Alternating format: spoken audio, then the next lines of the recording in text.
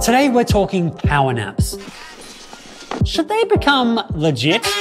After lunch, when you're a bit heavy, when your eyes are closing and you're falling asleep at your desk, it's painful. you go to the couch, you grab your pillow, and the guilt will come. I would feel guilty. I would feel a little bit guilty. Sometimes it just happens. You just take a nap. Now, if you've ever worked in a high-tech company, you know they have these bizarre little perks to raise employee retention.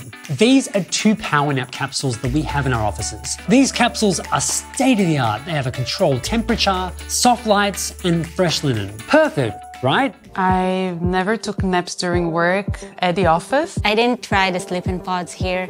I don't think I'd feel comfortable. Science is pretty unanimous about this. 20-minute power naps are great for you. They can help us feel more awake after, more energetic, feel more motivated. They could, in addition, improve accuracy and speed on a number of cognitive tasks and executive functions, such as attention and emotion processing. But why read serious studies when you can conduct your own experiment? About to go down for my first nap. Day 2 of the nap challenge. So we took 2 employees and asked them to find time to power nap every day. And although this is not scientific in any way, results are fascinating. All right, that concludes my first nap. Did not fall asleep. Actually, I really couldn't sleep. I feel like my mind was just so focused on work today. It's nap time again.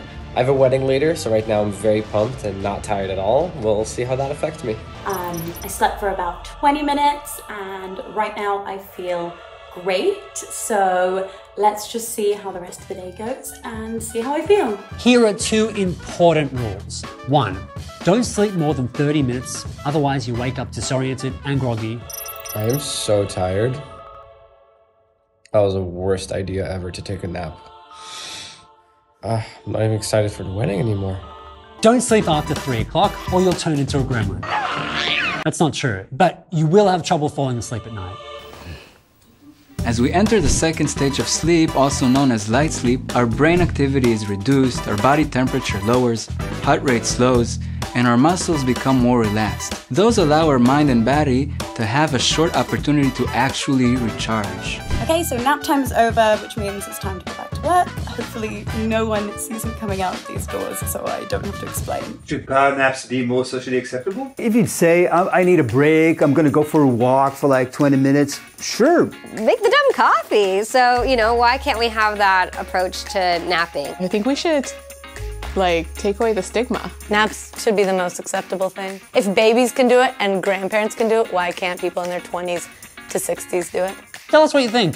Do you want to join our struggle to free power nappers around the globe? Or do you think they're a disgrace? I really want to know what you think, so be honest and let us know below. In the meantime, like and subscribe, and I am going to do this.